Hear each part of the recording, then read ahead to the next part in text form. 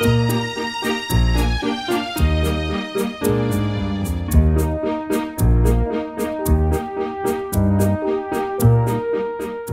hello! I'm Andy Beck, a choral composer and editor for Alfred Music. Thank you for joining me on this, the start of a brand new school year. Speaking of starts, how do you start your choral rehearsals? What kicks off and sets the tone for the beautiful music to come? I hope you're spending a good amount of time on quality warm-ups that will teach your singers basic techniques that they need to perform the repertoire. I think of all the band and orchestra teachers out there who spend a great deal of time teaching students how to physically play their instrument, the pedagogy behind, the fingering, the breathing, the posture, all of those things. And I want to take a lesson from their book and teach my own singers how to play this very difficult instrument that you don't physically put your hands on, but that you do have great pedagogy and technique in order to get the best of. So here are some warm-up exercises designed to help you bring out the very best in your singers. One last thought. Keep in mind the fact that I think probably very few of your students, if any, have private voice lessons.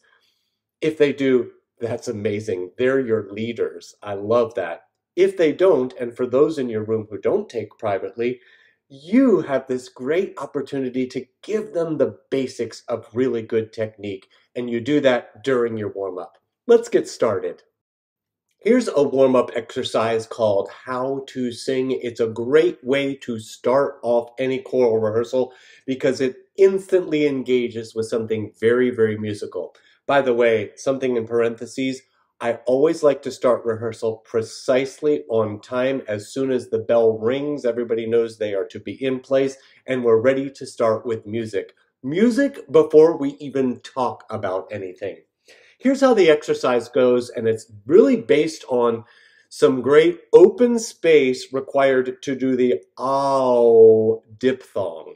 It's got a few ow words in it. Sound the music now, rounding every vowel, proudly learning how to sing. I already threw in a technique idea into the lyric here because vowels are critical to good singing, so we're already hinting about some of this stuff. But I like this exercise because you don't have to talk about too much to get it done. You just start singing. Here's what it sounds like.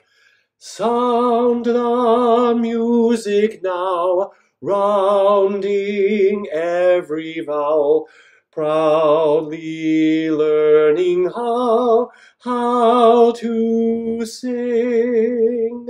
Check it out.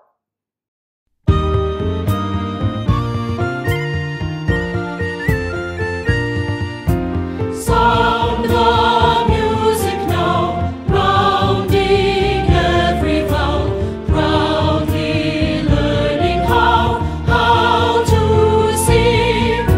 Sound the music now, rounding every vowel, proudly learning how to sing. Here's a warm-up exercise I call the oval. And the oval refers to two things. First, the shape of the mouth on the outside, and secondly, the space required on the inside of the mouth. Those two things kind of work together to form very good vowels and tone quality in singers. Now, here's the lyric. Tall and round, shape the space, oval in the mouth, and an oval on the face. There are certain ways where you can really encourage students to get these ovals. First of all, everybody's got a cell phone nearby. Have them turn on the selfie camera and really look at the shape of their mouth as they're singing. We always want that north to south tall shape. That's the oval, never the corners pulling back, no matter what the vowel sound is. Now, how about really analyzing the space inside? Well, here's one that requires certainly some hand sanitizer and your own hand, but I sometimes take the thumb and I'm going to put it inside my mouth, the roof of the mouth just behind those top teeth, and just press my thumbprint in there. I leave a little indentation, which I can still sort of feel, and that reminds me that that top of the cathedral's dome is really a nice oval space to give me a choral tone. I've heard the analogy that we want to sing with a cathedral dome rather than a church steeple, which makes it kind of pointy in there. Give me the dome sound for that beautiful choral sound. Here's the oval. Tall and round, shape the space, oval in the mouth, and an oval on the face. The lyrics for a singer are gold, and for your audience, it's what they want to understand and hear. That's why it's important that we carefully pronounce all the words. The concept is enunciate, and it's also the name of this exercise. Now, here are the words to this one. Enunciate the consonants, the consonants, the consonants. Enunciate the consonants. The consonants are great. Now, a couple things. Say the word consonants and see if you can catch that C in the hand. Consonants. You feel a little puff of air? Consonants. That's really what it's about. That little puff of air is really letting them be crisp and heard at a distance. Now, let's talk about the final T. Sometimes when I want to be sure that students are giving it a little percussive T, I'll say point to it. Enunciate the consonants. I feel that little k right there. Now, how about the TS? An S sometimes can have too much sibilance and drag on consonants, and we don't want to hear that in our rests. We want a crisp t. And so I think about dropping, this is mirroring my mouth. T, t. If I open that little space, basically getting the tongue away from the tip of the teeth. Consonants, I can no longer, your tongue has to be up to do that sibilance. So, lots of things to think about as you teach. Enunciate the consonants. Enunciate the consonants. And the last thing, the consonants are great. Enunciate the consonants, the consonants, the consonants. Enunciate the consonants, the consonants are great. Enunciate the consonants, the consonants, the consonants. Enunciate the consonants, the consonants are great. Always include something fun in your vocal warm-ups. A little laughter sets a great tone for rehearsal. Here's a tongue twister. Do you know the words "a proper cup of coffee in a copper coffee cup"? My exercise allows you first to say it at that tempo, and then the second time through it's fast. A proper cup of coffee in a copper coffee cup. Now, I have been practicing to be able to spit it out like that. When I would teach this, first say it slow, and then gradually work up to tempo. Pitch-wise, it would also be a great sight singing exercise because here are the pitches. Do, mi, re, fa, mi, so, fa, la, so, fa, mi, fa, so. And the second one is so, fa, mi, re, do, ti, do. The whole thing. A proper cup of coffee in a copper coffee cup. A proper cup of coffee in a copper coffee cup. Have fun!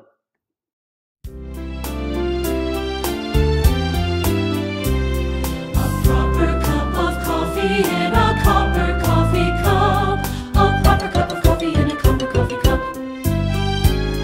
A proper cup of coffee in a copper coffee cup. A proper cup of coffee in a copper coffee cup. There is no good singing without great breath. Not only breath that is expelled to create tone, but breath that is inhaled to give you the fuel you need. You know, you can't drive in a drag race without a full tank of gas. This exercise is all about that. It's called the inner tube expands.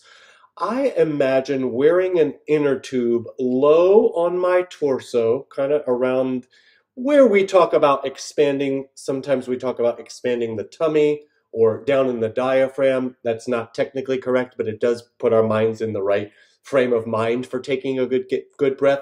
That's where that inner tube is, down low on the torso. And as you take a very, very healthy inhalation, you will expand not only in the front, but also in the sides and even in the back. Think of the rib cage opening up to receive air side, front, and back.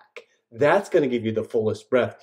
Here's a test for the back. Put your two thumbs together at the base of the spine in the back. My thumbs are touching. When I inhale, and my rib, whoa, look at that. Those thumbs pulled right apart because I was holding on to the rib cage and I felt the whole thing open, and that gave me a full tank, which means I can sing maybe a longer phrase and have better breath control during that while I am singing that phrase.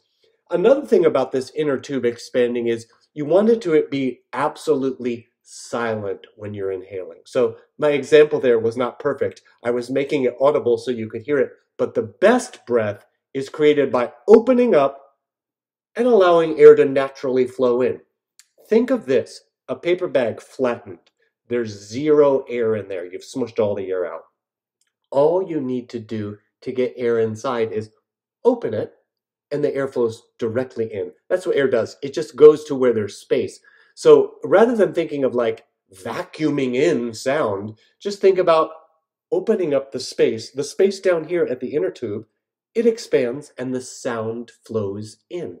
The exercise goes like this, and I get 4 places to take a good breath. The tummy and the sides, alas and alack, the inner tube expands, even in the back. As soon as that final consonant is on from the last phrase, I make the space, the air flows in, the inner tube expands. The tummy and the sides, alas and alack, the inner tube expands, even in the back.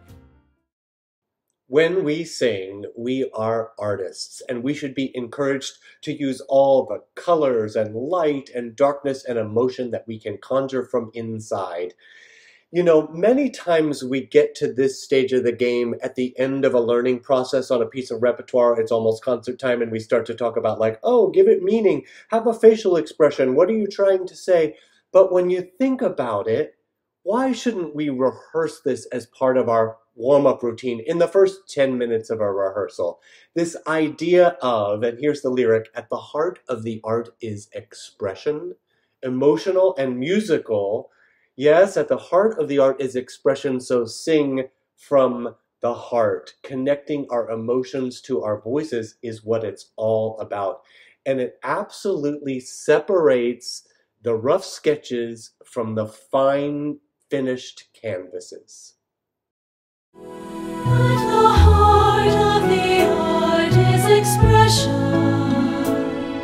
emotional and musical.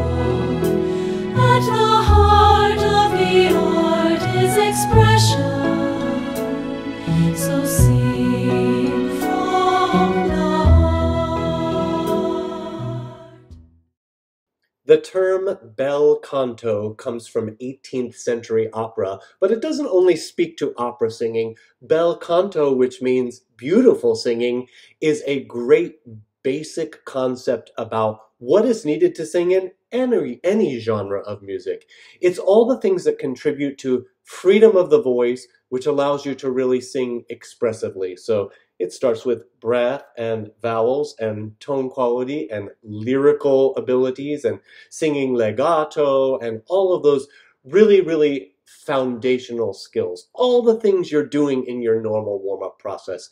So this exercise called Bel Canto is a great way to set the tone for what's expected in the singing, or to review all the concepts we've been working on so far at this rehearsal. Here's what it sounds like. Bel canto, what a lovely sound. bel canto, lyrical and round. Beautiful singing. Bel canto, what a lovely sound. Bel canto, lyrical and round. Bel canto, what a lovely sound. Bel canto, lyrical and round. Well, there you have it. 7, I hope, brand new to you exercises to use at the start of the school year this year.